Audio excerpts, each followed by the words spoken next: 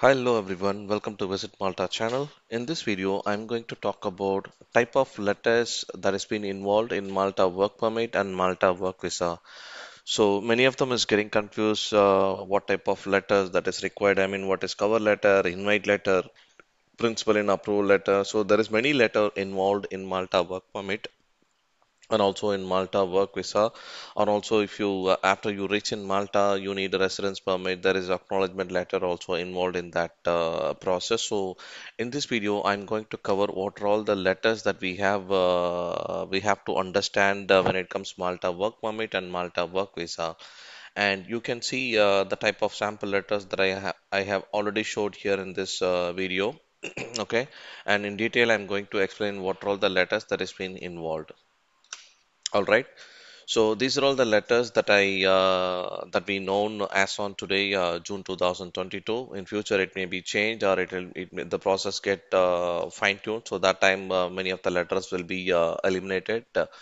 So you have to be keep updated, keep knowledgeable based on the Identity Malta requirement for the work visas and working permit. Okay. So again, as on 2022 June, these are all the letters that is been involved when it comes working permit and work visa and residence permit. Okay. So approval in principle letter, let me explain. Approval in principle letter and working permit letter and JobsPlus letter and job invitation letter, invite letter and contract letter, documents and termination letter and cover letter, job description, salary information, working responsibility, and refusal of single working permit letter, residence permit acknowledgement letter, and NOC letter, and CVU letter. Okay, so all these letter is so far involved in the working permit and the work visa and the residence permit and even the visa refusal and during the work visa process with VFS. Okay. So I'm going to explain in detail in which stage these letters was involved and what is this letter and who is going to provide this letter and who needs to prepare this letter. Okay. So watch the complete video so that you will understand what all this letter and how and when it required. Okay. Before that, please don't forget to subscribe my channel and share this video because many people is getting confused what type of letter they require. So please share this video and like the video and you can comment if you have any clarification regarding this videos. Okay. And also just to give you additional information, we have a WhatsApp group which many of the Malta seekers and professionals already in the group, which you can discuss about your visa process and working permit and job research in Malta. Just scan the code and join the WhatsApp group. All right, and discuss about jobs in Malta, working permit, work visa, and VFS Global Checklist, and even you can verify your agency or you can just visit our website and you can also contact visittomalta@gmail.com for general consultation by sending an email. Okay, let's go to the video. Now, approval in principle letter, I'm going to explain in very important letters by showing the sample. The rest all the letters I'm going to just explain it to you. Okay, so watch the full video so that you will understand what all the letters was involved in the working permit. Now, approval in principle letter is the very important letter, and this is the starting point of your working permit, and it is the letter being provided by Identity Malta by confirming you are allowed to work here in Malta. Okay, and this letter also known as approval in principle letter and working permit letter, and many people called all these names for this approval in principle letter. Okay, and this letter was given by Identity Malta, and this has been applied by your employer and employer with the information that is been provided by your employer and also you. So if you wanted to watch the full video about how to apply approval in principle letter, which is working permit letter, please watch other video that I have already explained in very detail who can apply the working permit and what all the information that has been involved and what information you have to give to your employer. Okay, so that's a huge process that you need to understand when your employer applying for a working permit and get the approval in principle letter. All right. Now, Job invite letter. This is the letter also has been provided by your employer, which contain your job title and mentioning that your employer is inviting you to work in their company for the respective role and responsibility.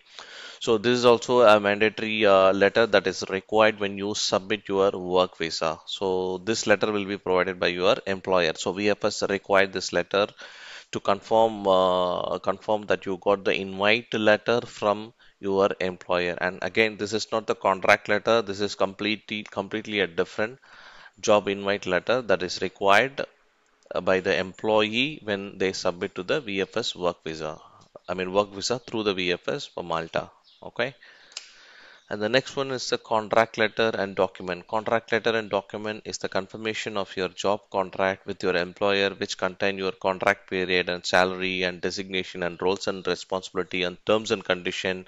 And this is also a very important document that you have to read very carefully, word by word, before you sign the contract, because many of them are asking, when can I change a job? What will happen if I change a job? So I have created another video which explain the change of job procedures. You can watch that video, how you can change the job and what all the procedure that is being involved when you change a job and what is required to change the job. So many of them are thinking that you can just come here in Malta and within 1 month you can just change a job easily, but that is not possible. Trust me, it is impossible to change a job immediately. There are some procedure that is involved when you change the job, which which is included your current employer and new employer agreement. So it is not easy to just jump off your current employer to the new employer. So both the employer has to agree and proceed the documentation work with the Jobs Plus, which I have already explained in another video, change of jobs. You can watch that. And just to give you a quick tip, you have to watch this contract, I mean, read this contract word by word. That is because when you do the change of job and by breaking your 1 year contract, you might have to face some consequences with the current employer. So that is what I ask you to read the contract letter document very carefully. All right. So this is also one of the letter and document. Sometimes people used to call letter and sometimes people used to call contract document. Okay.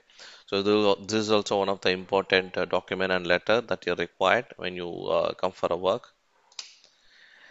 Okay. And I have explained all the, I mean, important three letters. Now let's go one by one. What are all the other letters and where it is involved? Okay. Now, approval in principle letter and working permit letter and jobs plus letter, all these three letter is same. It is actually same that is being provided by Identity Malta and by applying by your employer behalf of you. So you can watch other video which I have already explained the working permit applying procedure, which involved your employer information and also your information. Okay, so you can watch that video to gain the complete detail about how to apply a working permit. All right. So approval and principal letter and working permit letter and jobs plus letter, all three letter is same. Okay. Now, job invitation letter is I already explained. It has been provided by your employer, and job invitation letter and invite letter both are same. Okay, so people used to call different name and getting confused. So again, job invitation letter and invite letter is same, which is provided by your employer. Okay, and contract letter and document I explained a few minutes back. That's a contract with your employer, which is an important document. So you have to read very carefully, word by word, before you sign the contract. Okay. And termination letter, yeah, this is very important letter. When I explain the change of job, the termination letter is involved. So termination letter is nothing but your current employer agree to relieve you and send a notification to Jobs Plus, and they will receive the termination letter from Jobs Plus. Okay. So that is where the termination letter involved. For the detailed procedure, please watch the change of how to change the job in Malta video that I have already created in my channel. Then you will understand what is the termination letter was involved. Okay. And cover letter. Cover letter also is many of them is getting confused with the cover letter and invite letter. Okay, so invite letters is completely different. Okay, the cover letters is also required by employee. Okay, which needs to be submitted to the VFS Global Service when they apply for a work visa. So Cover letter is nothing but which contain your job description, salary information, working responsibility. So all those information and why the job is required in Malta. So all those information mentioned by your employer and provided to you along with the invite letter. Okay, so invite letter and cover letter, both the letter has to provided by your employer when you submit to the VFS work visa. Okay.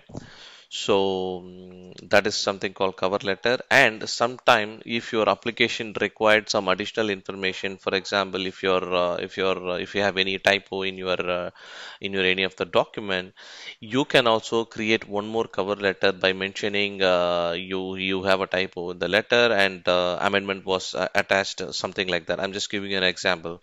So you can also create one more cover letter along with the cover letter by employer and invite letter by employer. So there will be three letters, two letters from your employer and one letter from you. Okay. So the additional cover letter from you, it is not compulsory. If there is any changes in your document that you wanted to explain it to the visa officer, you can write the cover letter. Or generally, you can just create some cover letter saying that you are applying for a, I mean, you got the job with the so and so employer and you are interested to relocate and please consider my application to proceed the work visa. Okay. So you can give a generic cover letter also attaching into the application form when you submit to the VFS Global Services at the time of appointment date. So nothing wrong in that, adding one more cover letter. All right. And the next one is refusal of single working permit. This is also another letter that employee received when the application got rejected by Malta High Commission in New Delhi. Okay, New Delhi means it's in India, but international level, each and every VFS Global Service and Malta Embassy has a different location. Okay, so, if your visa got rejected, you will receive a refusal of single working permit letter. Okay, so that is another letter that you need to understand if your visa got rejected. That's something called refusal letter. Okay, and once everything is through out on your traveling to Malta and you applied for a residence card. Okay, they'll be provide acknowledgement letter and acknowledgement copy and confirmation copy and residence letter. So that is also another letter that you require. It's a temporary letter that will provided by you when you apply for a residence card. So that letter is valid for 3 months, I think, and during the 3 months you're not allowed to go out from Malta. I mean, you are allowed to go out from Malta, but you cannot come back with the letter. So you have to wait until your residence card received. Then you are free to travel to anywhere in the country, and you are free to come back again. Okay. So this is the acknowledgement copy that you applied for your residence card. So and residence acknowledgement letter. So people used to say acknowledgement letter and blue paper and blue copy and green copy letter and residence letter. So these are all the name that has been provided for this letter. People used to say. Okay. And NOC letter. NOC letter is a very important letter. I think it is involved in the Arab region, United Arab Emirates. When people are applying from United Arab Emirates, there is a checklist which required the NOC letter, which is no objection certificate letter that you have to get it from your current employer, saying that they are ready to relieve you and to apply for a new job. So this letter is very compulsory. Checklist when you apply for a work visa through the VFS Global Service. So this is an NOC letter that has to be provided by your current employer in UAE. Okay. So without this letter, it is impossible to apply for a working permit as on today, June 2022. Okay. So in future, maybe they'll change the requirement. So I'm not sure if there is any changes, I'll keep you posted. So please don't forget to subscribe my channel so that my information will be reach out to you. All right. So the next one is CVU letter, Central Visa Unit letter. So this is little complicated one that we are not sure exactly. So far we understood that Central Visa Unit letter is required for the people who is working in UAE as a non-UAE citizen. So, for example, in United Arab Emirates, if a person is working from other country in UAE and applying a visa to Malta in from the UAE without applying the visa from their original country. So in that situation, the central visa unit letter is required for that person to apply the visa through the different country that they are located temporarily. Okay. So this letter you have to apply to the central visa unit located in Malta and got get this letter before you submit to the VFS Global Services. And this central visa unit CVU letter will be applied by your employer. Okay, as of now, I understood it has been applied by your employer behalf of you here in Malta, and they will collect the letter for you and send the letter to your UAE address or a scanned copy through email, which is enabled for you to apply a work visa through Malta.